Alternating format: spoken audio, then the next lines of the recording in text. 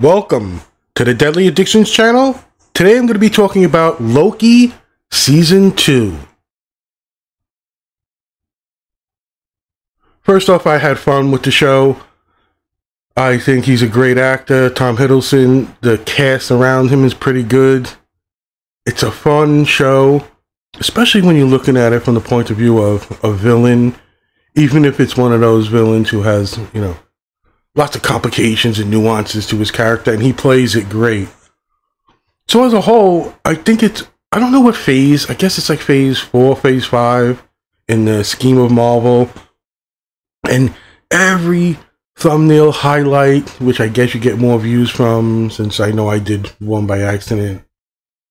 And you see the death of the Marvel Cinematic Universe, the death of the TV universe, like the whole connective tissue. It's over, especially with the Madam Web movie, which I am going to watch. And again, I try to be honest with the perception of what someone's trying to push, or I'm here talking about Loki Season 2. Will I say it's a good show? Was it made well? And do I like it? And those are two different things for me. I really enjoyed the show. However, the nitpick I'll have is episode 3. And for some reason, it made me almost regret watching it. I try to be aware of, my mindset, and I went into it feeling great, going, gung-ho, watching Loki Season 2. I loved Season 1. I liked where it all came together. It was a little complicated, especially this one. But as I got to episode 3, my mind almost shut down. Like, I don't want to see this. We got characters there talking about that you don't remember from Season 1 type thing, and you're blending in period pieces because of time travel, and you've got the actor who plays Kang just hamming it up as some 1800s, 1900, whatever, scientist. It just felt fucking wrong, and I don't really have much to say about the actor. I heard a little bit about controversy, and that's just surface stuff. So I'm going to be honest. I don't know what allegations were. I don't know if there's a really, if it's one of those, let's, string this guy out, if it was something stupid. I don't know anything. But I wasn't impressed with episode 3, and it kind of almost threw me off. I was surprised. But it's one little hiccup for me, and looking at it from a lot of people, I don't think they care. Or, I just don't think it was a big enough deal for the general audience or people who are watching. However, Loki, and I said this about WandaVision. WandaVision's first 3 episodes were the fucking biggest gamble ever. You nearly turned off every fan, like even people from the outside. You don't know what the fuck is going on. Loki Season 1 and Season 2 especially can get out of hand. It feels like it's spiraling out of control, and I think that's part of the show. It's really what they're looking at when you're talking about where the season takes place, what's going on, what's the theme. So it ends with Season 1, where they, the TVA, the Time Variance Authority, their location, their base of operations, and monitoring and pruning the timelines, which I thought was a great idea, especially when you're obviously going to start bringing in, I think, incursions, or if they're going to go with their Secret War movie plans, whatever that might be. This feels like everything's just getting ready to, you're pulling the last threads, and it's done well. It's part of the show. It's part of the theme. But I'm going to say a little ballsy. You got a real split audience, in my opinion, just from what I could think of being a comic book fan, of wanting Loki to be a villain. He's evil.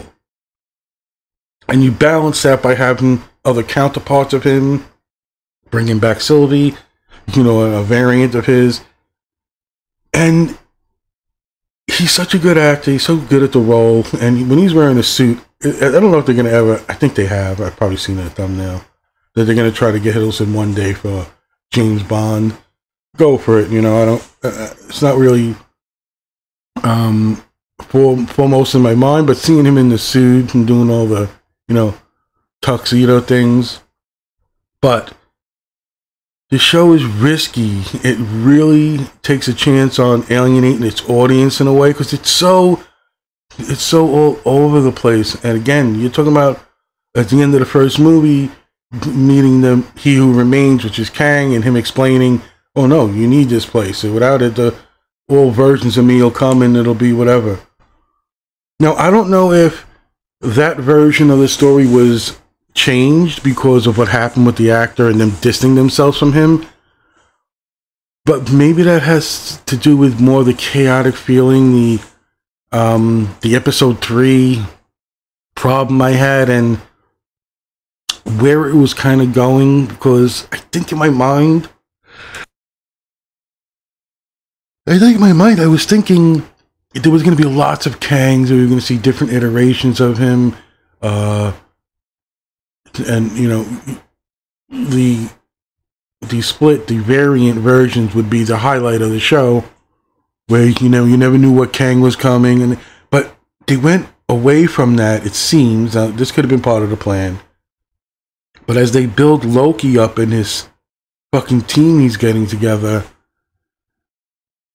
I had fun with it, but I gotta recognize risky. You're taking a gamble again, like I think they did with WandaVision, which I loved, especially the way it came together. Now, there are flaws here and there, but there's so much here that I think more people will really like it. I think there's going to be a good response to this. I don't know in how it's fitting in now. Like I said, if you were going to make Kang part of your interim leading up to whatever it is, Phase 5, 6, Secret Wars, whatever your ultimate plan was, I think it's changed. And that could be just from me just getting an idea of because I try not to watch things and get too deep until after I've done my review. So I'll probably will find out what this guy, Jonathan Majors, he's playing Victor Timely, like an old time 1893 type inventor, and He Who Remains, and Kang the Conqueror. There's a lot of touches and connections to the first season and what Sylvie did, and spoilers or whatever. Loki and Sylvie find Kang at the end of time and his whatever time variance authority, and the dilemma is Loki thinks he understands that without the TVA, without Kang leading everything will go to shit. You take Kang out of the equation, the timelines don't get pruned, it creates chaos, it just becomes a madhouse, and it kind of hints that just on its own, everything gets fucked up. Like, if this device wasn't here, and they talk about the loom, and would it inevitably become unruly and crazy? I think that's part of it, but the parts that they push are, it's not really that timelines will go crazy and there'll be time slips and all the temporal anomalies. It's the fact that Kang will come in all variants, and there'll be war, constant war for timelines and universal domination type thing, and that's where the real threat is. Again, I think that's lost in this show because of what happened with the actor. So it feels like they started inputting, you know, what they're, because it feels a natural progression to switch it from Kang to Loki. So you've got this dilemma, this issue, this major thing between Loki and Sylvie, his variant, that Loki realizes or thinks you can't kill Kang, so Sylvie has to. She believes you have to, and she kills him and frees the timelines, meaning not restricted and they're not auto-pruned by some fucking cosmic device, and everything's supposed to be okay. Boom, you're good. But as Loki season 2 starts, Loki feels the ramifications of this as he's time slipping, they're calling it, jumping between times within the TVA, and I missed it at first. It's, I think, maybe important, but you're not supposed to be able to time slip or travel that way within the TVA base of operations. So that starts to come into this, and you know, I gotta say they did a great job getting I don't want to fuck the actor's name up, Ki-Hoo Kwan, and just great seeing him in this movie.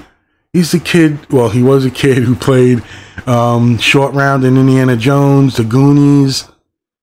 Seeing him in this show, and this is what I think nostalgia does, because it's an actual psychological thing.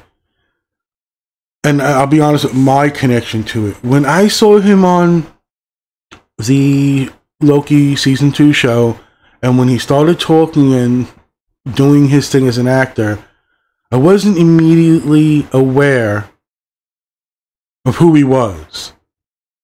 But looking back, I will definitely say, I'm almost positive that I felt an immediate love and connection with the character. And I think that's how nostalgia works. You know, you're realizing this is, you know, Short Round, and it's from the kid from the Goonies, and makes him all the devices and the inventions. You could have had this being that character. It is a joy. It's a way where comic book writers, movie makers, just know when it works in that way. Well, I guess it's a gamble in any sense, but good on this guy, Ki-Hoo Kwan. He just got some notoriety for a movie he did, I believe, with oh man, what was the fucking movie? I don't know. It had a lot to do with you know, out of body or having different bodies. Damn it, Jamie Lee Curtis was in it. Anyway, seeing him in here, realizing it was Short Round and the kid from the Goonies, I really was so,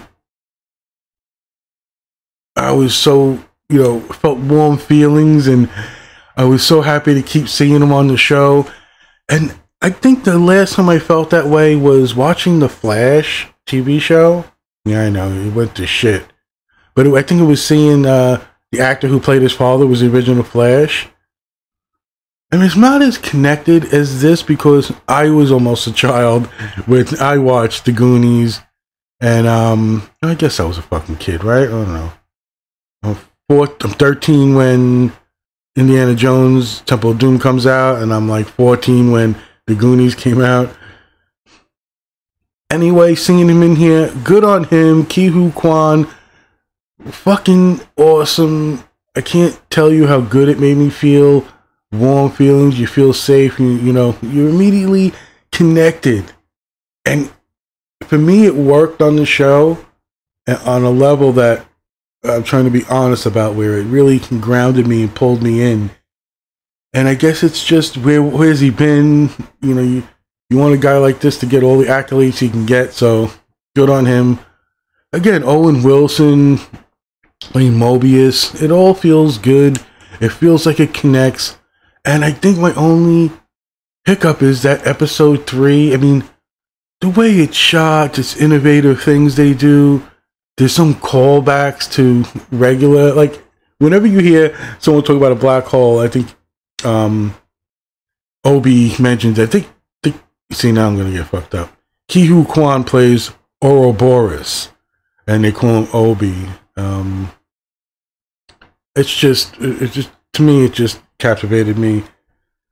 He's a linchpin in this, as well as some of the other characters who come back. And it, again, episode 3 is the hiccup.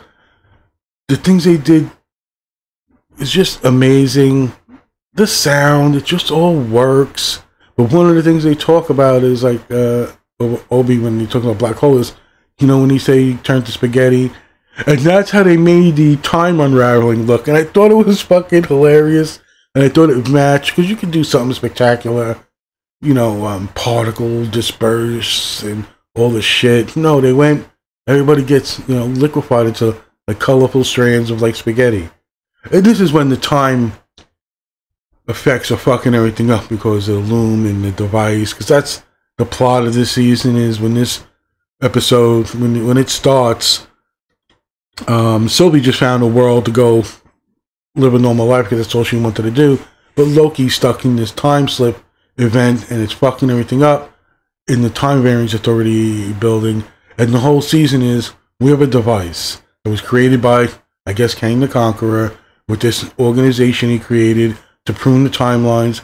And again, the debate is, no, it should be free universes and whatever. There should be no governing of it.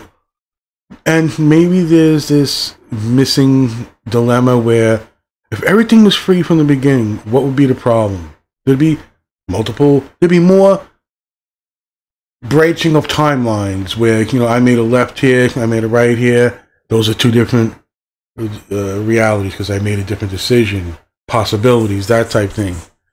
But it's Kang coming in different forms, and I think there it missed the ball because we didn't get to see. They should have showed variations of whenever they went to the future of the Time Variance Authority.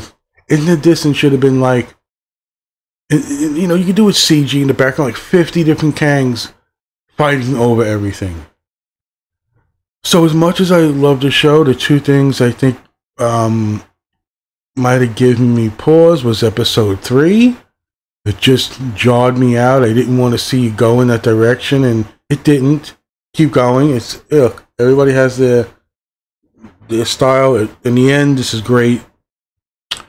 The directors, and got to give them some credit here.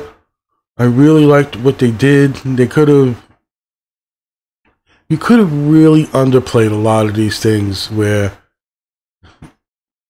you just played it safe and you made your season 2.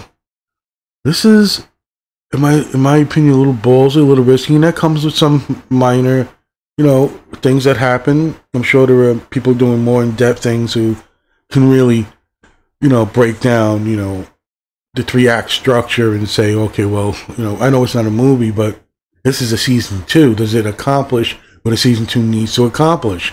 I think it did, but I will not, argue with somebody who finds these elements that I saw littered throughout, but not in abundance that are going to make you regret, by episode 4, are you like rolling your eyes? Because that's where I was almost in this. But it's 6 episodes. Again, Marvel seems to know, for the most part, what they're doing with what needs 7 episodes, what needs to be an hour, that type thing. And Disney, Star Wars just don't know what the fuck they're doing because someone's made the decision where Mandarin's got to be 32 minutes of comic book action and they can't breathe, they can't set things up. But let's do Andor, critically written and critically acclaimed 12 episodes an hour each. So on that, I really enjoyed Loki season 2. I like some of the elements they put in there. Again, 2 detriments are it gets unruly and out of control really fast. But again, I'll connect that to saying it's part of its charm. I don't think this is something you can watch, though, without understanding something about the Marvel Cinematic Universe and all their connections. And this is a fucking achievement. So, yeah, call me a Marvel fanboy. DC dropped the ball on most aspects, but I still love fucking DC Comics and want to see a great fucking universe. But all this poo-poo you see on fucking line, all the thumbnails to get clickbait, really amounts to nothing because I don't think this has been seen before.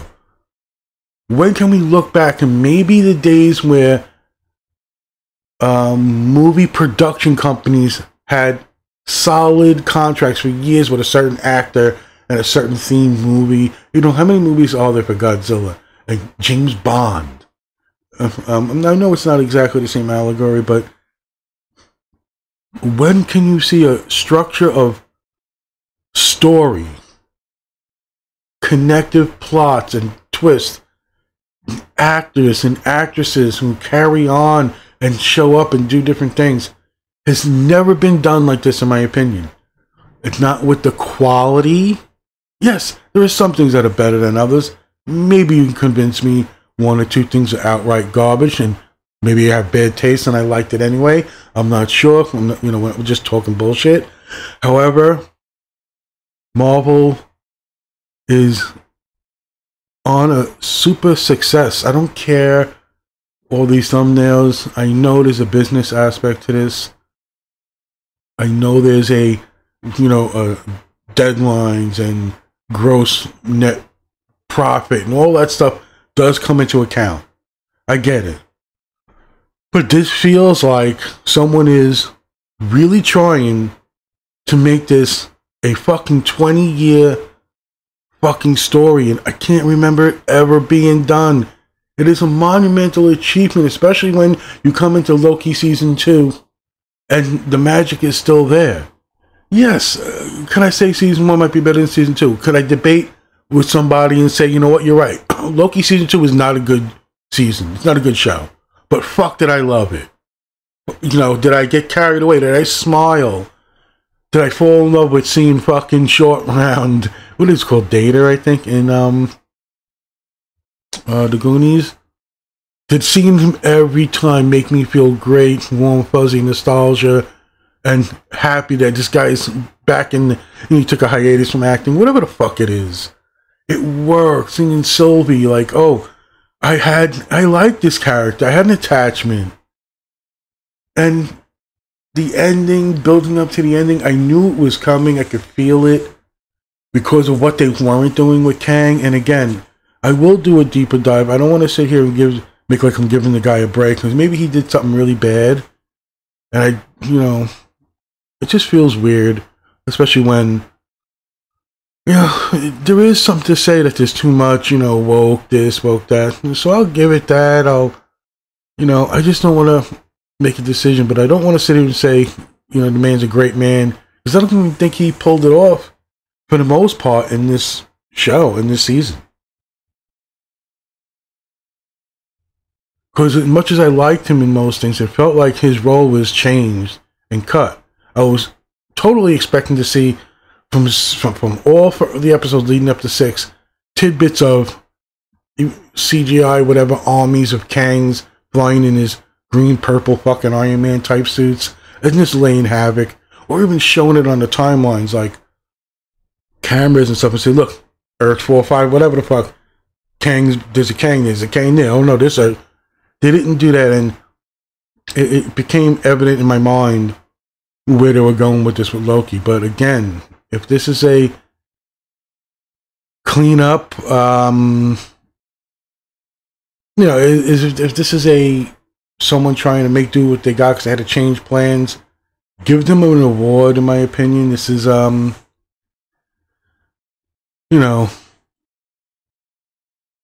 okay, so apparently he was, I don't know about doing this. I don't want to make this a fucking political bullshit. But he went to trial for misdemeanor assault and harassment charges.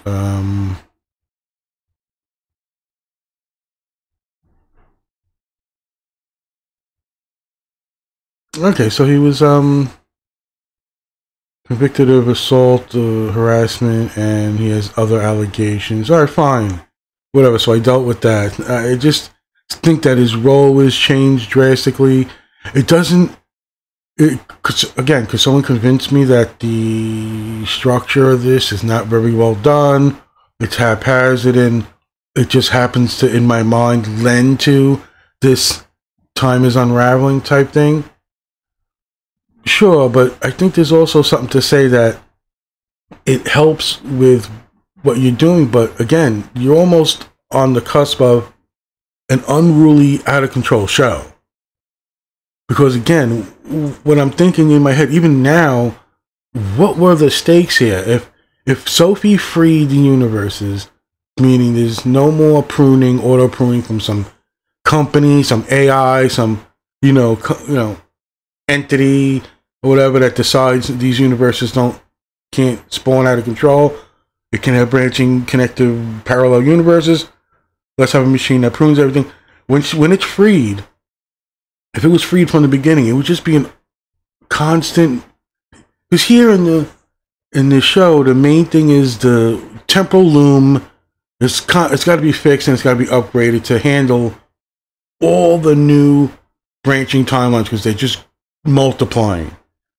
But when you think of it from Sophie's point of view, who's just on an Earth where she wants to fucking serve burgers at McDonald's, it's a success. It's, hey, there aren't worlds getting fucking fleeced. And again, the underlying currents of season 1 is everybody who works at the Time Variance Authority didn't get up on a certain Earth and get, take a job offering. No, they were kidnapped from variant pruned Earths, some of them, most of them, I guess, and they were mind wiped. And they all work at this organization, which is to keep the timelines in check.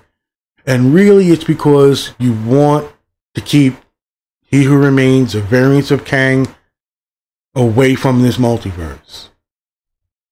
So there is a great, real dilemma here where, yes, Kang has to die, and you can't just kill universes and potential to, but it's working for this, and we got to keep it intact. And I think they handled that great. A couple of mishaps here and there, and you're getting towards the end of the show, and you're fucking all over the place. There's like shit going on. Great cinematography and great effects they're doing.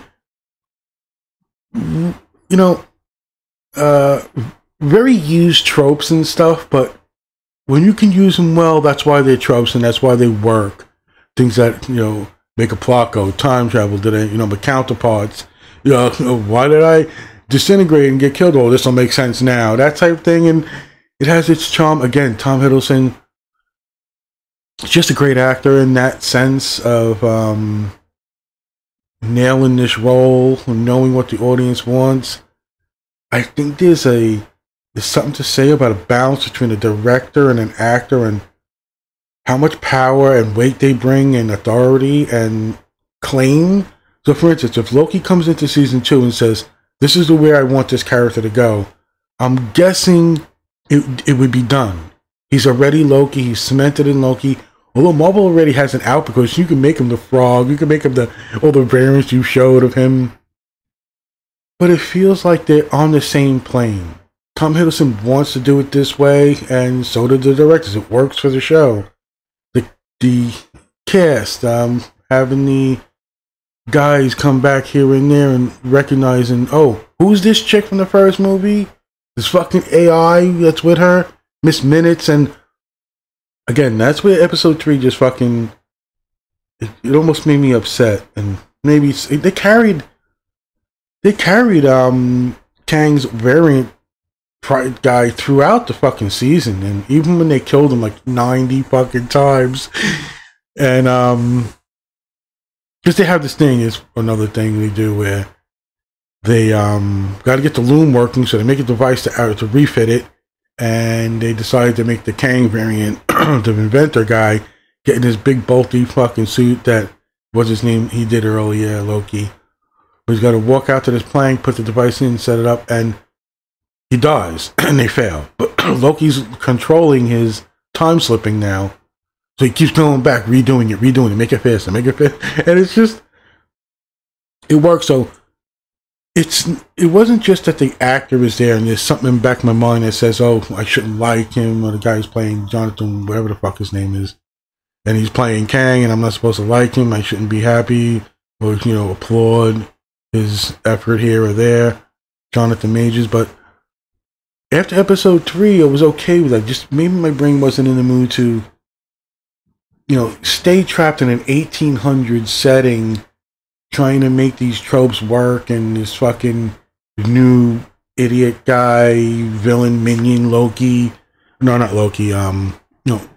Trying to fuck up everything, working for different factions within the TVA, because it's like 2 or 3, and one wants to help, one wants to see things through, stay on course, and is it worth fighting for? And that weight is distributed unevenly.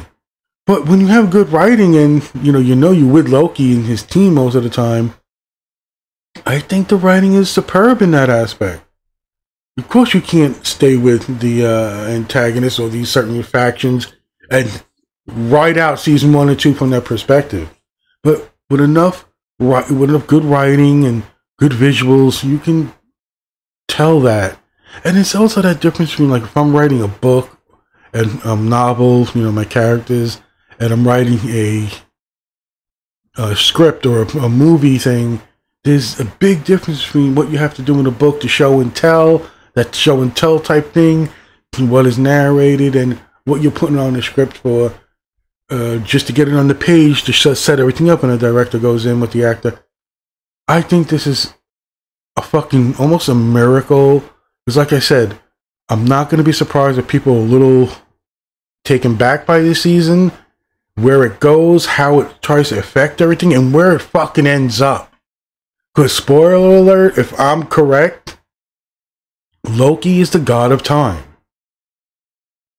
There's almost no other way. He turns to the camera and says, I know what type of god I want to be. Without his suit, he walks onto the... Because remember, he's... Alright, if we're going to go with the Marvel Cinematic Universe and the Marvel blah blah blah blah, Asgardians are very powerful aliens, I'm doing the fucking quotes, that are perceived as gods and worshipped as gods over the millennia. And their magic is technology, that type thing that we don't understand. Fine. They're not saying these are the true... I mean, they are saying it's the true myths of Odin and where they come from, but they're really just powerful aliens, that type thing. Anyway. And now, that might not be true in the Marvel Cinematic Universe either, but taking from what I know from comics, let's just assume that is. Loki and his travels and his dilemma, because they do use shitty characters and whatever, characters you're supposed to hate, to bring out. That's one of the, tips about writing, you can write your villains to make your heroes look more like heroes. You don't have to keep declaring your hero so good at something. And in that case, Loki's exposed, basically. He's doing things, and he's always set off to make sure he comes out in the end ahead. And it shows what a good actor he is, too, because when the villain type lackey guy is being interrogated by him, and he's like, oh, blah, blah, blah, Loki, you're this or that, you've done terrible things. He goes, you know what? I have done terrible, awful things. And there's that hint of menace. And even when the closing shot of the fucking season concerning Loki is, did he get what he wanted the whole time? Has this always been his game? Or has he changed and taken on the mantle of this time god to make sure things are better? I think they did that great, and I think they put a stamp on he did change and he's doing something for the better. And they even call out Thor, because the first Thor movie is one of my favorites. And yes, it has its faults and whatever, it might not be lit, but it shows the heart of what could have been and what actors are willing to do, right? Because look at the first Thor movie. Oh, Odin is fucking pissed at Thor. Thor is an arrogant fucking chode. He's a fucking asshole. And he comes to Earth and he changes. Now, by the fourth fucking Thor, he's a goofball fucking bumbling ass clown type thing. And even though those movies are fun, but even he, the actor, has said, where they were going with the character. When you're versatile and you're such a good actor and you want to feed the audience comic book fun, I get it. But Loki's talking to the character. He's like, my brother was sent to Earth and he came back changed. And it is so prominent in that movie, especially when Thor's trying to grab his hammer and, Odin has made him unworthy, so to speak.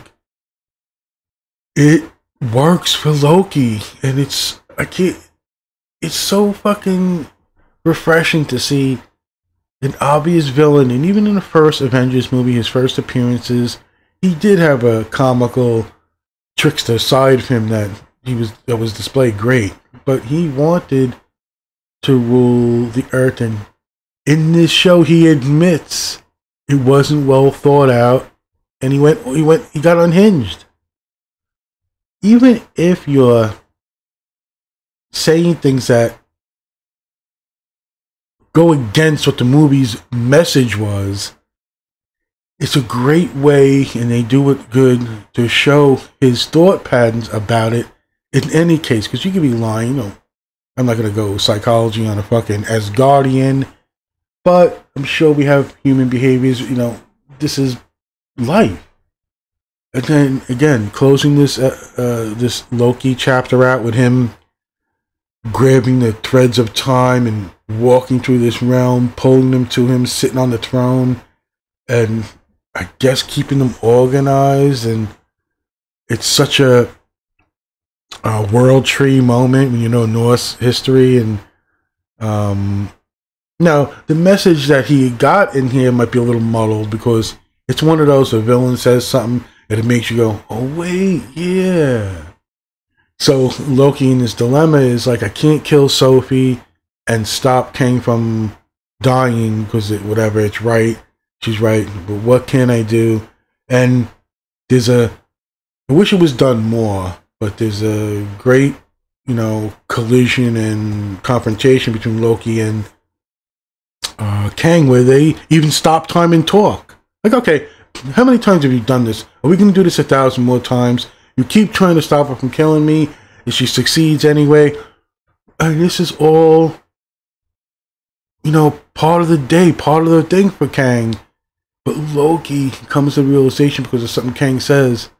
And when they're trying to get the device outfitted to get the loom working properly, because it should have worked, and they go into infinite expansions of universes, Loki's like, oh my god, what the fuck? What the fuck? And he realizes he's an Asgardian god.